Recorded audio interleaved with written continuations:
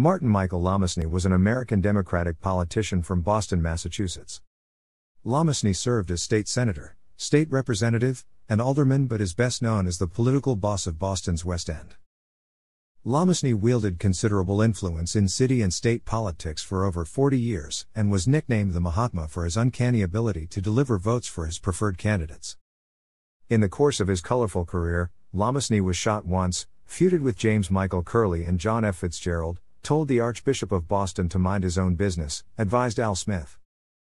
Played a major role in the drafting of the current Massachusetts Constitution, and assisted thousands of constituents to obtain jobs, housing, and other necessities.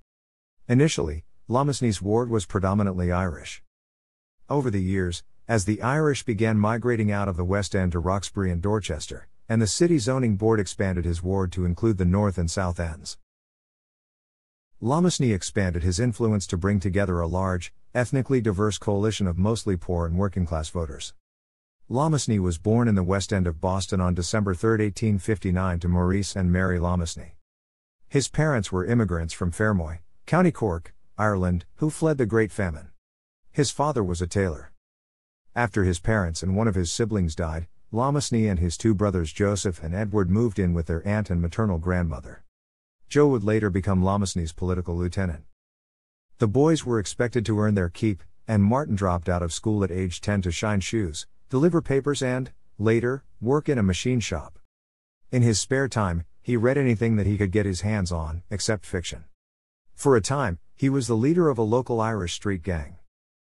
In 1884, Lomasney went to work as a ward heeler for Mike Wells, a local politician, and was rewarded with a city job as a lamplighter on Boston's Nashua Street. The job paid well and gave him ample time for political activities. He became the leader of a group of young Democrats, known as the Independents, who were determined to unseat the incumbent Democrats on the ward committee. In 1885, Lomasney founded a headquarters for the Independents at 11A Green Street. It was named the Hendricks Club after Vice President Thomas A. Hendricks, a supporter of Irish independence. The clubhouse featured a pot-bellied stove, a pool table, and a poker table. Liquor and dice playing were strictly forbidden.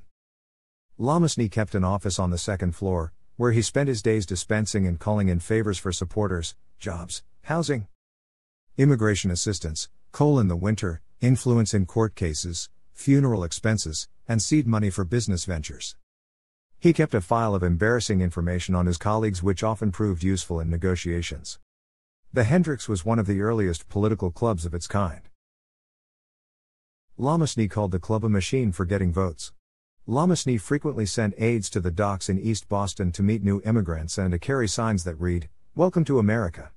The Democratic Party welcomes you to America. Martin Lomasney welcomes you to Boston." Often, the newcomers were desperately poor and unskilled, and the Hendricks Club would help them find manual labor and decent housing. He earned the loyalty of countless residents, who showed their gratitude by voting as he suggested. His ability to deliver as many votes as needed for a candidate or piece of legislation earned him the nickname the Mahatma. Other bosses soon followed his example: Thomas W. Flood's Somerset Associates in the North End, John F. Fitzgerald's Jefferson Club in North End, James Michael Curley's Tammany Club in Roxbury. On the Sunday before every election, ward residents would pack the large hall to hear Lomasney speak on the issues and candidates of the day. Despite his lack of formal education, he was an eloquent speaker with a fondness for poetic quotations.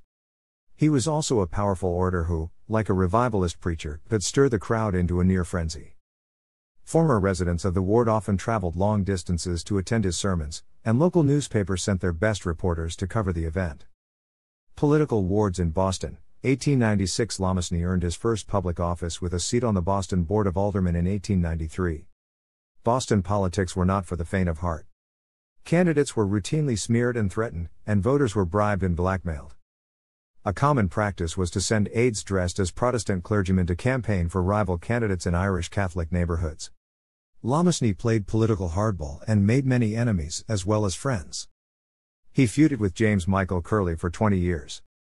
In 1894, Lomasney was shot in the leg in an unsuccessful assassination attempt. His assailant, James A. Dunnan, blamed Lomasney for a dispute that he had with the Boston Board of Health. In 1895, Lomasney was elected to the Massachusetts State Senate. As a senator, he opposed the construction of Boston's elevated railway. One of Lomasney's dirty tricks has earned a special place in Boston history. In 1898, as chairman of his district Democratic Party, he was responsible for organizing the convention to nominate a state Senate candidate. He scheduled the convention for 4:30 p.m. in East Boston, across the harbor from the State House, where nomination papers had to be filed by 5 o'clock p.m. that day. His faction met in one room and the rival faction met in another, with each nominating its own candidate. Both factions then raced their paperwork across the harbor by ferry and tugboat and then to cyclists, who pedaled furiously up Beacon Hill to the State House. Lomasney's courier arrived first by several minutes. In 1905, Lomasney endorsed Yankee Republican Louis Frothingham for mayor against his Democratic rival John F. Fitzgerald and delivered Frothingham 95% of the vote from his ward. Like Lomasney, Frothingham was opposed to women's suffrage. In the end, the Republican vote was split by another contender, Henry M. Dewey, and Frothingham lost to Fitzgerald. After being elected to the Massachusetts House of Representatives in 1910, Lomasney worked with labor leaders to enact a 48-hour work week and workmen's compensation but opposed their attempts to exclude aliens from their unions. In 1912, when the Suffolk Evening Law School petitioned the state legislature for the right to grant degrees, elites on the Massachusetts Board of Education, the Boston Bar Association, and Harvard University objected.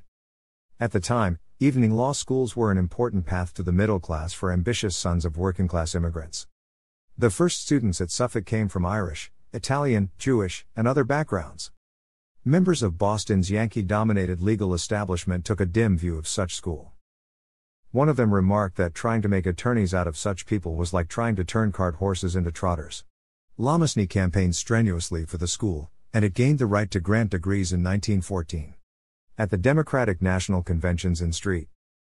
Louis in 1916 and in San Francisco in 1920, Lomasney tried to have a plank added to the party platform endorsing the independence of Ireland. Both times, his request was denied.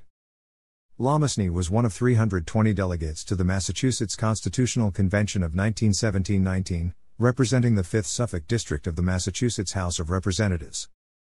The convention's historian, Raymond L. Bridgman, later wrote, Martin M. Lomasney was conspicuously the most intense personal force in the convention. He was a leader, a hard hitter, a fair fighter. Generous, sympathetic, respected by all who came close enough to feel the strength of his personal qualities. At the convention, Lomasney argued in support of 2 amendments, both of which passed. The first allowed the state and local governments to provide the people with food, shelter, and other necessities in times of war or emergency. Conservatives denounced the measure as socialist. The second prohibited the state from funding private denominational institutions such as schools, hospitals, and charitable agencies. Lomasney researched the issue and found that while Protestant institutions had received $18 million from the state, Catholic institutions had received only $49,000. When Archbishop of Boston William Henry O'Connell pressured him to oppose the amendment, Lomasney reportedly said, "Tell His Eminence to mind his own business." When his career started, Lomasney's ward was predominantly Irish. Over the years, as the Irish began moving to Roxbury and Dorchester, Jewish immigrants became the dominant group. The city zoning board gradually expanded the ward to include the Italian-dominated North End and part of the racially diverse South End. By 1930, over 30 nationalities were represented in the ward. By backing diverse candidates for the House of Representatives and by treating his constituents equally, Lomasney managed to bring together a large, ethnically diverse coalition of mostly poor and working-class voters. Presidential candidate Al Smith sought Lomasney's advice on campaign issues in 1928. When John F. Fitzgerald asked him to support Franklin D. Roosevelt in 1932, however, Lomasney declined, predicting Roosevelt's election would lead to war. His final political battle took place in 1932, when he led the successful campaign of William M. Prendable for clerk of the Suffolk County Superior Criminal Court. Lomasney never married or had children. A practicing Catholic, he went to church regularly. Outside politics, he led a quiet, almost ascetic life.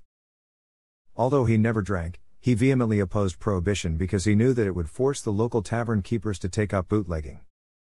Apart from his political activities, he made a fortune in the 1920s by investing in real estate, which he later sold to developers at a considerable profit.